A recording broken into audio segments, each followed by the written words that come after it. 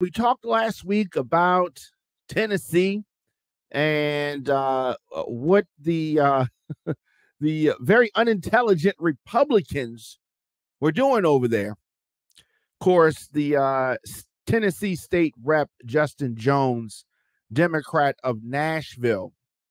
I said that the Republicans were not smart because they overplayed their hand, and they have a supermajority due to gerrymandering.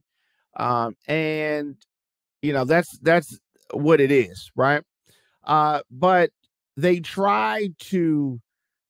silence tried to silence Justin Jones, rep, expelling him from the House last week. And I said that they elevated this young man. We would have never known who this young man was, or any of the Tennessee Three, if the Republicans in that state did not overplay their hand, expelling the two black members and nearly expelling the white member for doing the same thing. And some defenders of the Tennessee Republicans online have said to me, well, she almost got expelled. It was only one vote, so you can't say that that was based on race. I mean, the idiotic statements. This is why the Republicans are headed in the direction that they're headed, because of this type of thinking. So anyway, the expelled Tennessee lawmaker Justin Jones, who along with the other Justin Pearson, has been making the rounds did the Sunday shows, the national media shows, and their presence, their profile has been elevated nationally. And here's the thing: they're not only speaking to the black community; they were defending, the murder of white kids.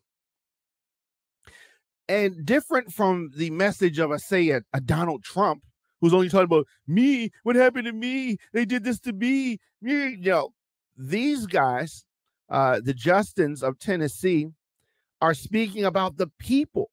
They're not personalizing. Even when this unfair expulsion happened, they didn't personalize it. They said it's about we. They're trying to silence us and the message. And they were savvy enough to understand what was at stake, to understand the grave mistake that the Tennessee Republicans have made.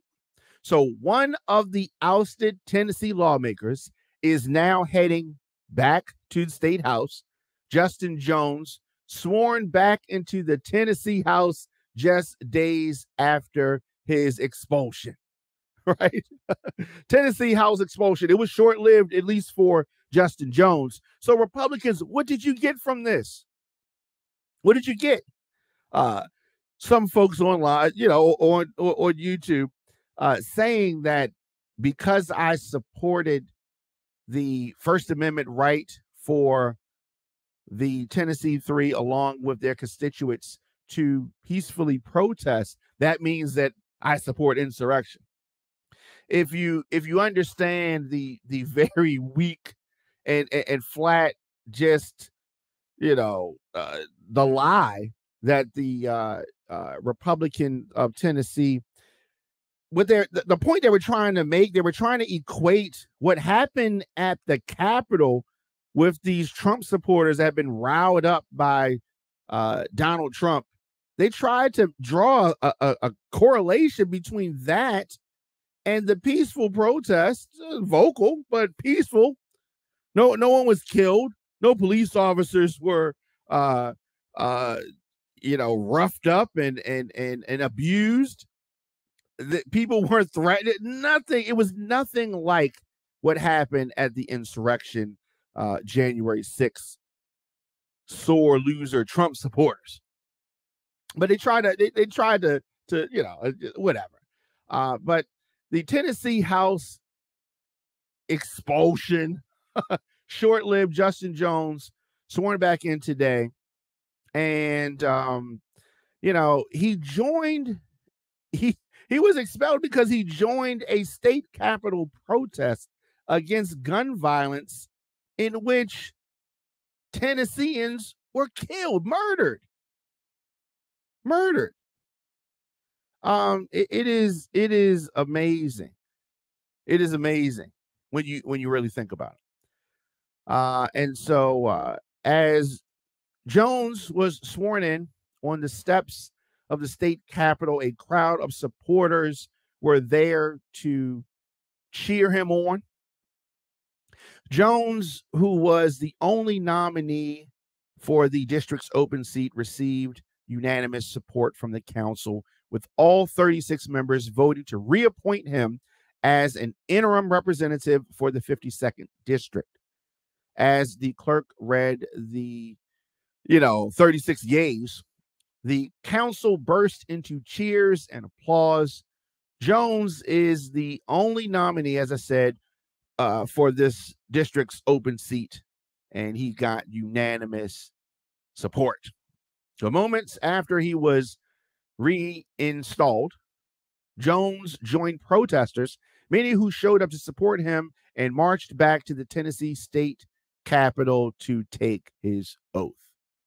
Jones and Pearson, who, as I said, are both black, were expelled last week for participating in a demonstration, a peaceful demonstration calling for gun reform on the House floor after a mass shooting at the private Covenant School in Nashville left 3 9-year-old children and 3 faculty members dead. Of course, their colleague, Rep. Gloria Johnson, Democrat of Knoxville, who also participated in a demonstration, managed to keep her seat.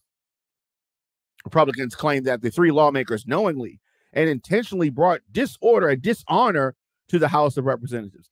They brought dishonor to the House of Representatives. Of course, Democrats across this nation have voiced support for these state lawmakers. They have been referred to now known as the Tennessee Three. Vice President Harris traveled to the state last week, showing her support for the trio. I'm glad that she did that. I think that the vice president needs to do more to raise her profile.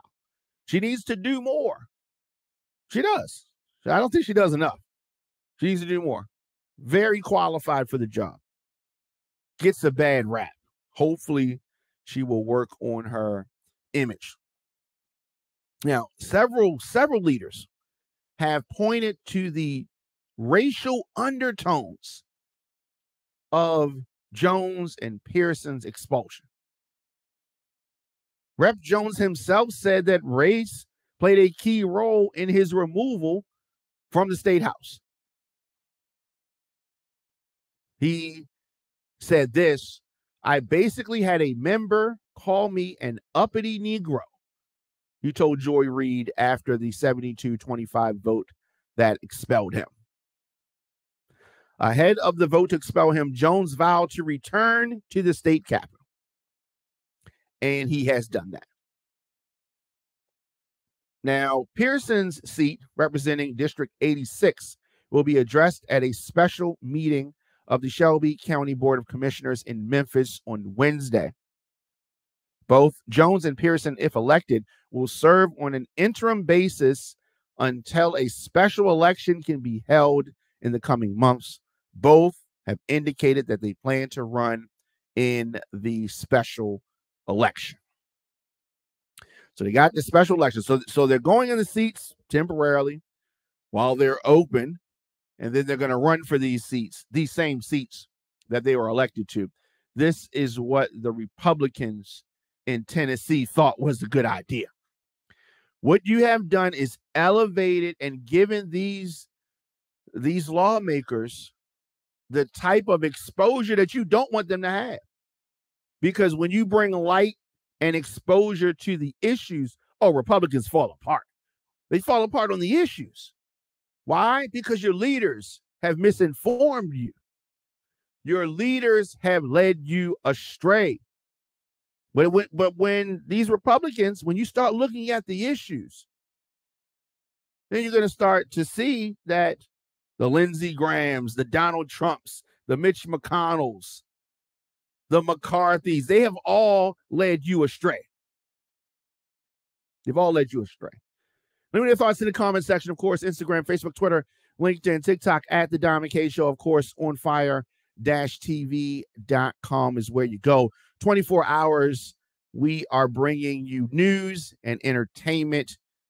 ONFIRE-TV.com. Click the Watch Live link, and you can see us 24 hours a day streaming right here. Take a quick break, and we'll come back with more after this.